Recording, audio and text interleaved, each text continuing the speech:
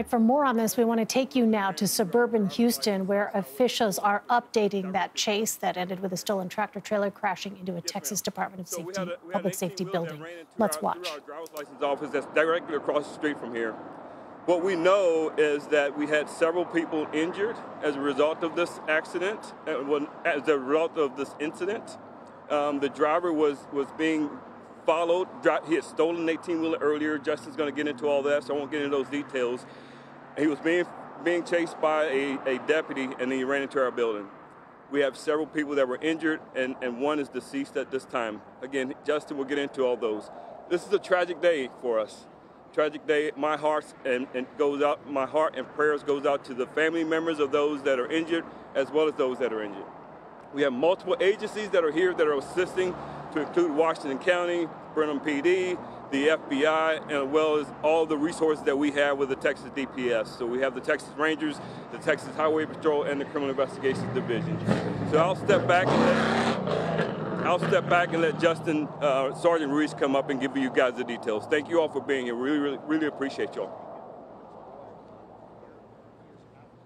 Good afternoon, everybody. This is a sad day for DPS and for all the people that were involved, all the customers that we had in our building today for today's incident. A Washington County Sheriff's deputy and other law enforcement were behind this 18-wheeler. It was reported stolen. When they saw the vehicle, it was on State Highway 36 over here on this side of 290 by the McDonald's. The driver fled from law enforcement and came here on 290 going westbound, took the feeder loop under 290, the main highway, and went east back on 290 feeder. The stolen 18-wheeler took a hard right turn and went into the DPS Brenham office. The suspect is Clennard Parker, who's 42, from Chapel Hill. Parker was taken into custody and taken to the Washington County Sheriff's Department. Parker did come to the DPS Brenham office yesterday at approximately 3 or 4 p.m., where he was denied his commercial driver license. He then, while he was there, the driver's license staff advised Parker that he was not eligible to renew his commercial driver's license. 2 people were flown to CHI St. Joseph's and Bryan. 1 person was flown to Memorial Hermann Hospital in Houston. 3 were transported to Scott and White here in Brenham and have been released. And 8 were treated and released on the scene of the incident. Unfortunately, 1 person has succumbed to their injuries and died at the hospital. This is a criminal investigation that is being led by the Texas Rangers. Parker is facing multiple felony offenses, and Victim Support Services for DPS is on the scene at the family reunification, which is at the Brenham Police Department. Any questions? Did the driver have any weapons on him at the time? That's all under investigation. His name is going to be Clennard Parker, C-L-E-N-A-R-D Parker. Does he have previous charges? That's under investigation. Can you talk to us about the deceased person? Which hospital did he or she die at? If you know the approximate age and male, female? We're not going to release that information right now because it's still very fresh, and so family notification still has to be made. Was that person a state employee? That's under investigation. How many people total were state employees and how many were?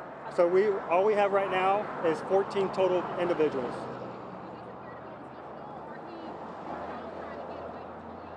That's all under investigation. Still very active. Can you repeat your question? No, there was no resist. Can you describe how he was arrested? He was taken out of the 18-wheeler and taken into custody by several officers. When he was denied that CDO, were there any threats to return and were there any precautions taken maybe at the office? That's still under investigation. We're pulling all the information that we can. So I'm assuming that there's dash cam video of the chase as well as a DPS. When and how would you release that video? That's all going to be released through a public information request.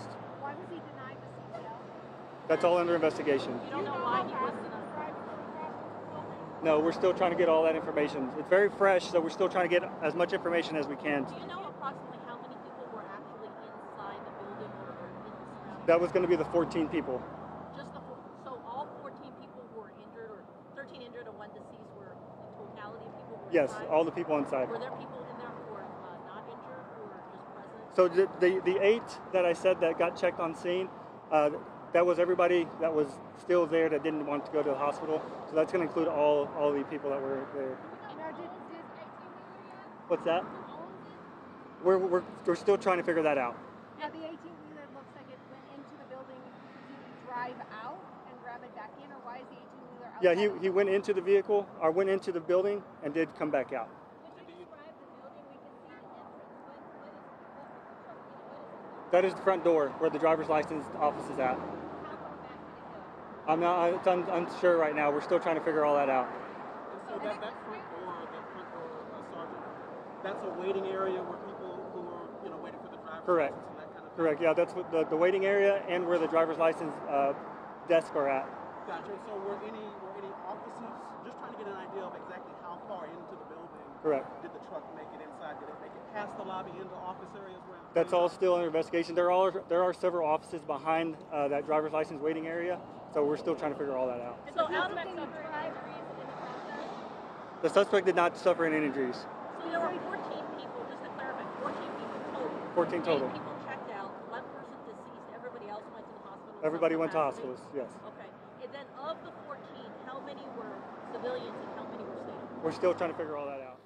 You have been listening to officials speak about the stolen 18-wheeler that crashed into a Texas Department of Public Safety building. 1 person is dead.